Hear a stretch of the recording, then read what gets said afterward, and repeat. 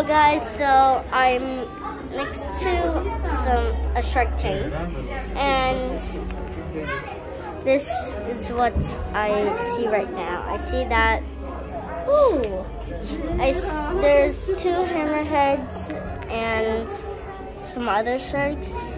I think there's a bit of nurse sharks here.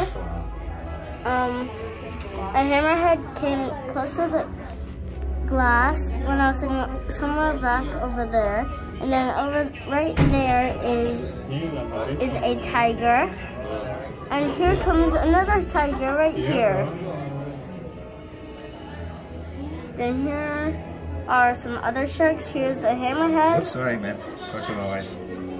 And there's a group of fish over here just swimming.